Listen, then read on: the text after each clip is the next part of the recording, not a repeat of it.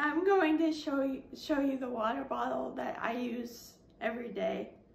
So this water bottle I just got at our grocery store.